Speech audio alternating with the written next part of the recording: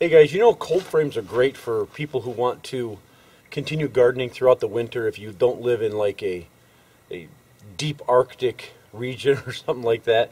Like here in Southern Oregon, you can grow greens all year long in a cold frame.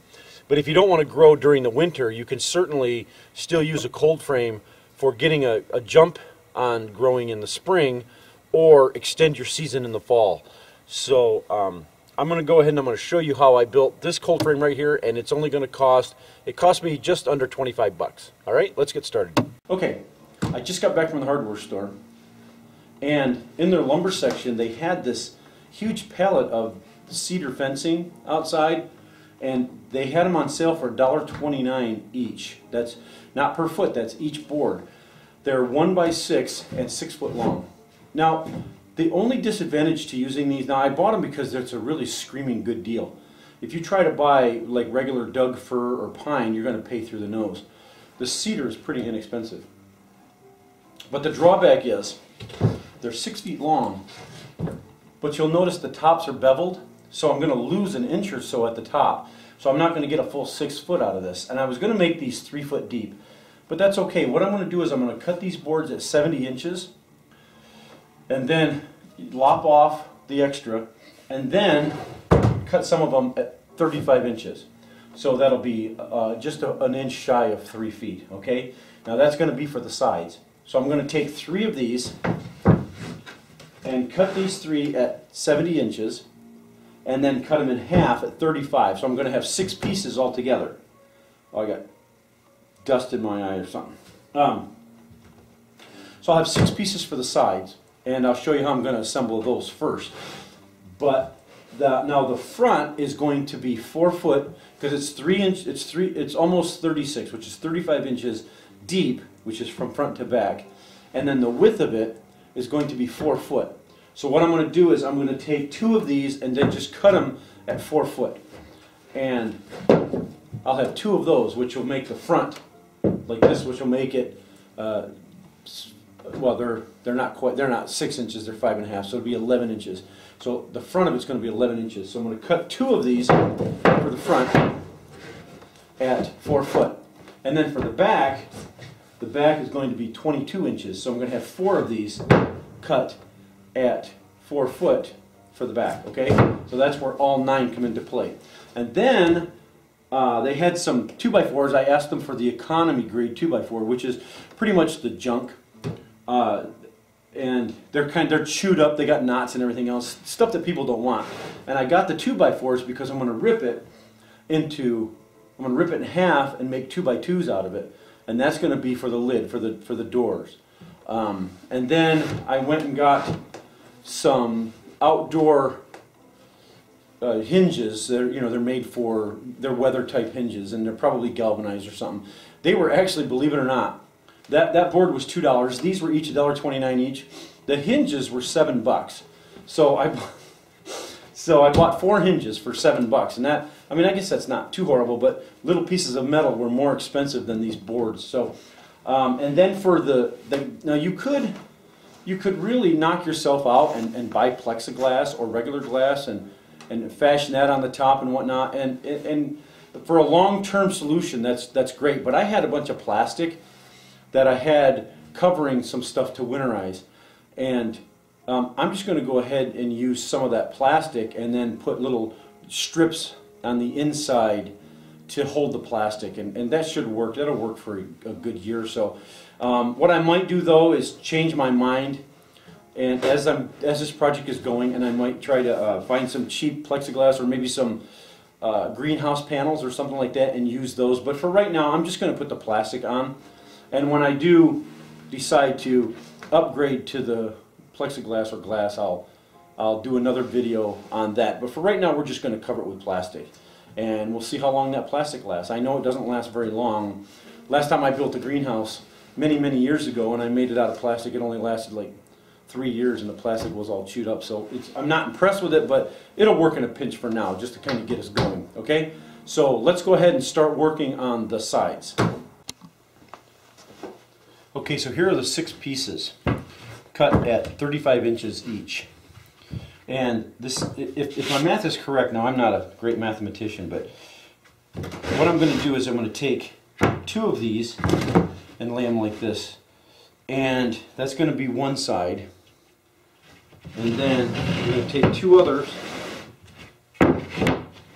another side. Now, how I'm going to do the tops of these sides, this is one side, this is another. I'm going to take 2 more, okay, and then what I'm going to do is on the tops of this, I'm going to, on these 2 boards, measure from this corner to this corner, just take a straight edge and put a line across. And then I'm going to cut this across like this. So I'm going to end up with 2 exact pieces. This one will go over onto this, on these 2 boards, and then these 2 will stay here. Rather than having to measure it and then cut the degrees, the angle, just perfect, I figure, why complicate things, right? So what I'm going to do is I'm going to actually clamp these. I'm not going to glue and clamp them, because what I'm going to do is I'm going to put some strips in here to hold this together.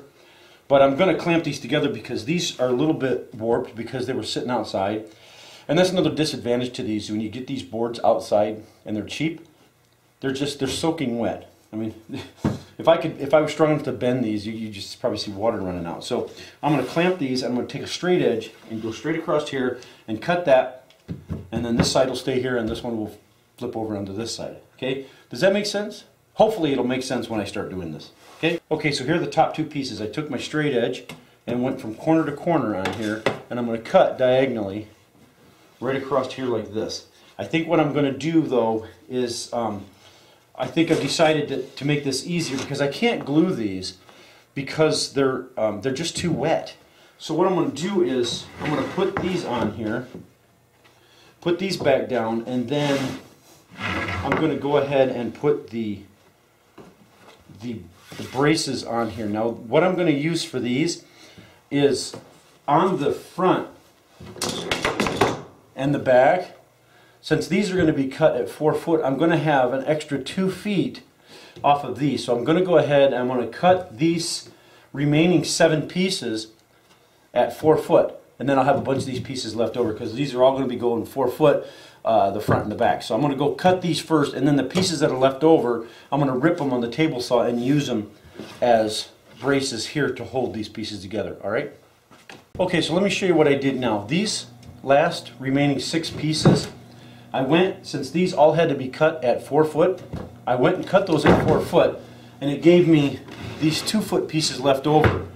And I had, of course, 6 of these, and these are pretty much going to be scrap. But I took 2 of them, and I ripped them down the center on the table saw, and I end up with these 4 pieces, and then I cut them at 20 inches, and I'm going to use these for braces. Okay, so I'm going to go ahead, and I'm going to glue these, even though this wood is waterlogged. Having it in the garage here for a few days is hopefully going to dry it out pretty good.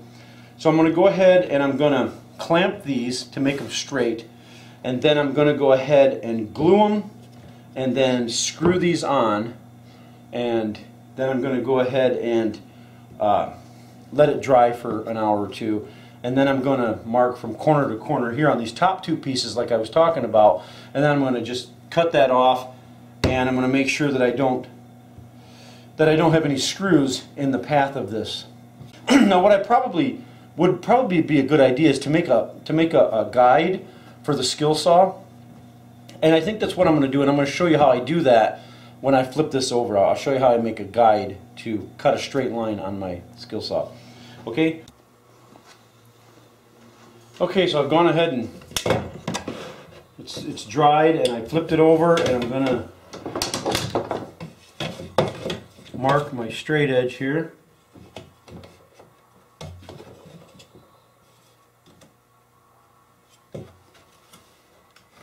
My line on. Whoops. Okay. Right over that knot. Stupid amateur. See, there's a void in the wood right there. That's where it started to come out. That's okay. It was cheap wood. It's just to keep my vegetables warm, right? Okay, so what I've done here is I've put my guide an inch and a quarter away from the line. And what that is the distance between the blade here and the outside edge of this guide right here. So what happens is if I just follow this guide, I'm going to be in 1.25 inches, and then I just press up against this and it should cut a straight line. Alright, let's give it a try.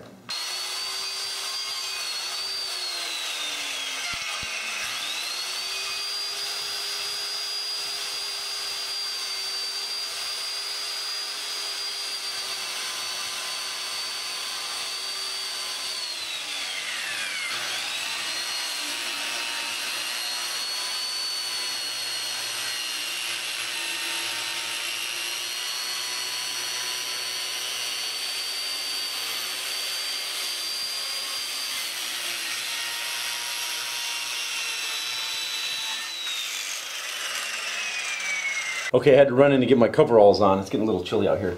Now one thing that I did, I kind of screwed up on this.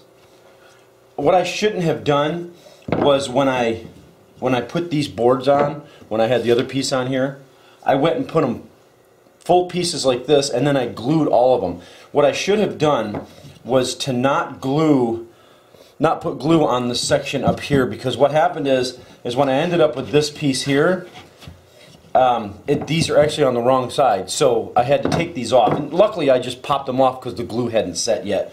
It had just started to set. So I'll just sand this down a little bit and get rid of that glue. Because what I need to do is I need to turn these over and put them on this side, and then put more braces here. So I'm going to go ahead and do that. This is the finished one here. Let me show you here. There's the finished one on here, and this side ended up being, when I cut it, this side ended up being exactly the same, and I don't want that because I want these braces to be on the inside. So I hope you understand that. I hope I'm saying it correctly. So, but anyways, I'm going to go ahead and put these braces on here like this. So I just flip this one over, and you can see how wet this wood is, just sitting there for a little bit. Excuse me. Just sitting there for a little bit kind of seeped into this plywood. So I'm going to go ahead and put new braces on here. I'm going to cut these on my chop saw. I'll just eyeball them. Try to get up here kind of as close as I can. I'll probably even do an angle cut kind of like this, right around in there. And then this one here, I'll just do a little angle cut here like that. And then I'll glue these and put these on. Looks good. Okay. Now, let's do the back. Okay, for the back, remember we are going 4 foot wide. And we're going to use 1, 2,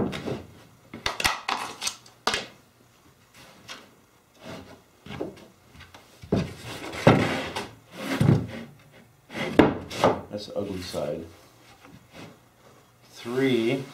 See how ugly that is? Look at how chewed up that is there. But that's alright. Since I'm not gluing these edges, it doesn't matter. As long as the outside is flush, that's all I care about. 1, 2, 3, 4, 5, 6. Okay, so I went and ripped all the rest of the scraps. So I'm going to put one about here and then another one like this. Kind of marry those together. And that'll be one brace there. And then I'll put... I'm actually not going to have as much wood left over as I thought I would. And then I'll do the same thing here. Like that. Okay, so now I'm ready to do the front piece. Now the front piece is really simple. If you were noticing when I put this together, you're probably thinking, wait a minute, that is way too big. Okay, the reason why I put these 6 together and braced them all together was because this wasn't just going to be the back. That would make a really high back. When I put all these together, I'm actually putting the back and the front together. All I need to do is just take my skill saw and just cut here and cut here. And then I've got my front piece right here. Okay. Now there's one thing, there's one other thing left before I take and I assemble all these together. is that because the front is going to be shorter and the top is going to be higher, when I go to do my lid, it's going to be at an angle. So what I'm going to have to do is I'm going to have to bevel the top of the back and the top of the front so that it will match the angle of the doors. Okay, so I'm going to go ahead and I'm going to just cut these right here, and I could even use a handsaw. I mean, it's not that big of a deal. And then when I do that, we're going to be ready to assemble this. Well, I've got to cut my bevels. Now, there's also another consideration. When I went and I put these together, I was thinking that a lot of people are going to wonder why I didn't go out on the edges with this. And that way, I mean, I could have assembled these separate, and I would have had enough wood to go out to the edge here on each one of these. And that way, when I stood these up, it would give me something to screw into. You know, in other words, if the brace was out here. Well, there's two reasons why I didn't do that. Number one, this stuff has a tendency to kind of warp because it's wet, and when it dries out in the sun, it's going to want to warp. So I needed to have these in a little bit to hold these from kind of moving up and down or in and out. And the second reason is I don't want to use this cedar for my bracing because the cedar is just too soft. I needed to have something strong to screw into. It's kind of bad enough where I've got to screw into the cedar and then go into the harder stuff. But that's just the way this is, the way it is. What I'm going to use my 2x4. When I rip my 2x4 down the center, I'm going to use part of that. Now, I didn't really calculate this well enough because I actually needed more 2x4 than just one. But I do have a lot of scrap 2x4s. But if you're building this project and you don't have any other wood laying around, you're going to have to get another 2x4. Because I didn't calculate enough that I needed it for bracing and I needed it for the doors. So you're going to have to consider that. So one more piece of 2x4. Okay? So I'm going to go ahead and I'm going to cut these and I'm going to end up with my back and my front. Okay? Okay, so here's my front and back. Now, as I was saying before, because there's a difference in height, then I'm going to have this bevel that I'm going to have to cut right along here. Now, you could do it two ways. If you don't have a table saw, you could assemble this thing and then take a skill saw with it angled and then cut your bevel this way on there. But to me, I'm not good at freehanding that. So I'm going to figure out what the bevel is, and then I'm going to rip it on the table saw. Okay? Okay, so to find the angle on this, it's really simple. I just take my side piece, which of course is what the top and front piece are going to have to match as far as angle, and then just put my little cheap plastic angle finder on it, and it says here that it's 75 degrees, so I just need to set my table saw to match that, okay? And then what I'm going to do is take the front and back piece and then just take the 75 degrees off the edge, and then it should match perfectly. Okay, let's give it a try. Okay, so I went ahead and cut the bevels on my back and front piece. Now, if you don't have a table saw and you don't have a skill saw or you're not good with a skill saw, now I really don't recommend using a skill saw because, I mean, having to hold this or clamp it and then try to use a skill saw on it, I just don't recommend that. To me, that's just dangerous, and I don't think that's what skill saws were designed for. So if you don't have a table saw, you could just skip this process, in my opinion, altogether, because it's not gonna, I don't think it's gonna matter, because, I mean, 15 degrees, which was 75, on my table saw I had to mark it to 15 degrees because you're basically taking off, you're subtracting it from the 90-degree corner is what you're doing, because, so anyways, you could just skip that step altogether if you wanted to, but I was just getting a little tweaky. So okay, now I'm going to go ahead and cut the braces. Now with the braces, it's going to be just a little bit shy. I don't want to come up and then have to cut the braces at an angle also, so I'm going to come up and stop, you know, somewhere right around, you know, an inch or so below. Okay, and then same thing with the back too. So I'm going to go ahead and I'm going to stand these up, and I'm going to cut my braces first, and then stand these up, and I'm going to start screwing them together. Okay. Now I suppose if you wanted to, this is not going to move once I get it into position out in the yard. But you could, since the only braces it's going to have are the four corner braces. If you're going to want to move it around, you're going to want to put some bigger braces in between from the corner or from the sides to the side, like front and back, and then maybe a brace across the other side. I'm not going to worry about it because I'm not going to move it. Okay, so I cut my 4 corner braces. I cut 2 of them at, well, I ripped my 2x4 down the center, and then I cut 2 of them at 9.5 inches and 2 of them at 20.5 inches. That's going to give me plenty of clearance on my piece here, like this. Now, one thing to note is that when you're looking at the front of this, let me show you. If you're looking at the front of this piece, I want the side piece to be inside. That way, when I'm looking at the front, I don't see the edge of the side piece. You see what I mean? I don't want it to be out here. So I'm going to attach these to the side piece, and then I'm going to bring the side piece in and then screw them in. Now, on the back, I guess it would, if you don't want to see the edge of the back piece, you could take this when you cut these. I mean, I guess in hindsight, I would have cut these boards about 1.5 inches smaller, because that way I would cut, you know, there'd be a 3/4 of an inch off of here, 3/4 of an inch on this side. That way, when I attach my side piece to it, it would also be, the edge of this would be invisible. You know, does that make any sense? In other words, when I do these, the side piece is going to be inside. And so I'm not going to see it on the front, but I'm going to see it on the edge. So you could cut these 1.5 inches, which is 3/4 of an inch less on each side. That way the side piece butts up against this. So you're not going to see the edge of this one, and you're not going to see the edge of the side piece on the front. Am I making sense? Okay, so I'm going to go ahead and attach my braces. Okay, so I got the front piece on. One thing that I didn't mention that I should have, when you're drilling into soft stuff like this cedar, you want to make sure that you pre-drill the holes, because this stuff will just split right out. So make sure that you pre-drill.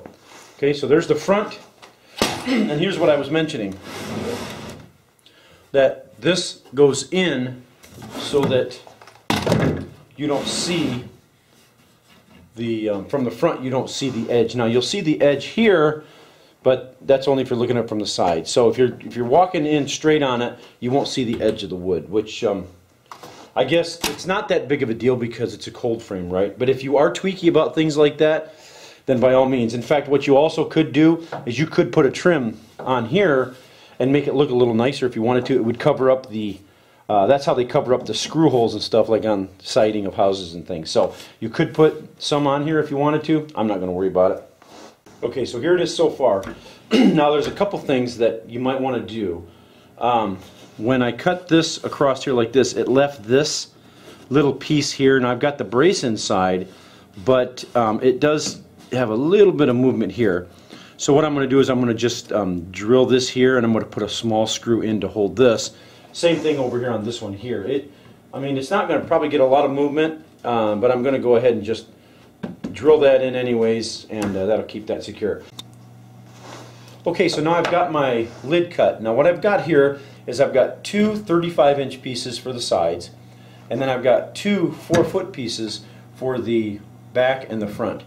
Now there's 2 ways to do this. You could cut these side pieces at the full, 38.5 inches, and then use what's called a lap joint. Basically a lap joint you would cut a notch out of this, the bottom of this one, and then cut a notch out of the top of this one, and then they would, you cut it halfway down, and then this piece would overlap onto this piece, and then you just screw it into there, and it makes a perfect square. And that would be a better way to do it. It would square it up better, and it would keep it's much stronger. But since a lot of people don't have dado blades and whatnot, sometimes they can be kind of tricky to cut. So I just wanted to do this so that just about anybody could put this thing together. So what I did was, once I got these cut, I went ahead and I pre-drilled holes here about 1/3 of the way in, and then I put a 3-inch screw all the way in here to hold this. Now that's not going to be strong enough to keep this thing from tweaking back and forth. So what I'm going to do is I'm going to go ahead and cut some small pieces for the corner here. Now this lid here is going to sit on top of the 3/4 inch cedar. So basically the cedar is going to be on the outside edge, so that's going to give me a good inch on the inside to do whatever I need to here to strengthen this up. And also these, I'm going to cut 4 pieces, basically small pieces of plywood that are going to go in the corners. And also I'm going to cut some small strips here, and I want to use that to hold the plastic down. And I'm not going to glue it, because if I want to remove these and put new plastic on, I can. Later on, I'm probably going to put a plexiglass lid or some kind of a fiber lid on it. But for right now, I'm going to put plastic on it, and the plastic's going to last a few years anyway. So, okay, I'm going to cut out my small pieces of plywood, and I'm going to lay the plastic out, and then, well, actually, I'm going to lay the plastic out first, and then I'm going to lay the furring strips and then the pieces of plywood on top of it. All right? Okay, I should note how I'm squaring this up. What I'm doing is I'm taking this side edge of the table, which I know this table is perfectly square, and then I'm going to kind of tweak this and push it, and I'm going to clamp it so that it's straight along here and it's straight along here. You could do it basically any way, but what you want to do is make sure from corner to corner that I've got 61 and 5/8, and then you go from corner to corner 61, whoops, 61 and 5/8, perfect. So, but I'm going to clamp it anyways, because when I start messing with this, it might kind of shift and tweaks. Okay, so I went and cut out a piece of plastic here,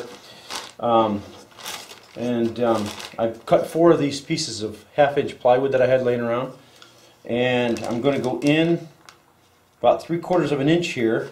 I'm going to screw this in, and then I'm going to go to the other corners, tighten this up, and then once we get this nice and tight and get the 4 pieces on. Now also I did clamp this to the table too, so I'm going to go ahead and screw these in, get my plastic nice and tight, and then I'm going to cut the furring strips for the edges here, okay? So I went and screwed these pieces in. I put 3 screws in each one, and then I cut some more of this plywood that I had laying around. You can pretty much use anything. Plywood is the best because plywood doesn't split as easily when you try to screw it. So I'm just going to go ahead and, I don't have to go all the way to the edges, just something that's going to kind of hold this here. So I'm going to put probably, I think I'll put 2 of them here. I'll cut, these are just scraps, so I'll put 2 of them here, put some up there and around here, just to kind of hold this plastic down, alright? Okay, so here it is with the lid on. Now one thing to consider that I didn't, when I put this plastic on, was I had 2 braces. There's one there and one there, those braces that are on the side. And so this plywood that I put on the edges here to hold the plastic on was hitting that. So I just had to make some cuts here and take a couple pieces off of that. So that's one thing to consider. So, alright, so the last thing to do is to put the hinges on and take it outside, and we're just about finished.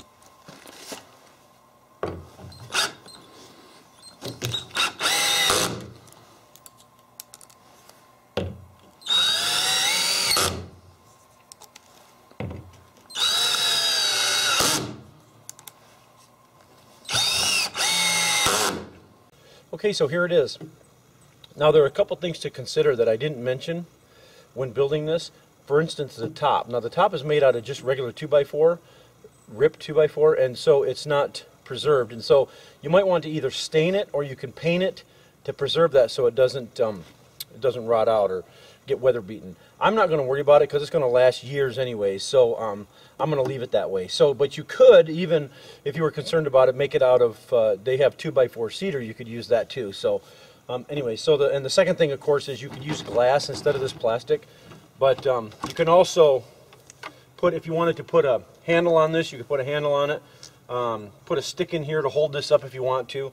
But those are just little extra things you could probably just figure out on your own. I'm just going to grab an old stick and just put a stick in here to hold this up when it's kind of hot and I want to let some air in. So anyways, so there you go.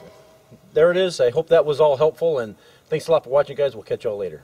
Okay folks, and one final note. Make sure when you're working around power tools, you're careful. Make sure when you're working with solvents and glues that you read the packages and the warnings, and just if you're not sure of what you're doing, then don't do it. Alright? You could get seriously hurt. Alright, we'll catch you later.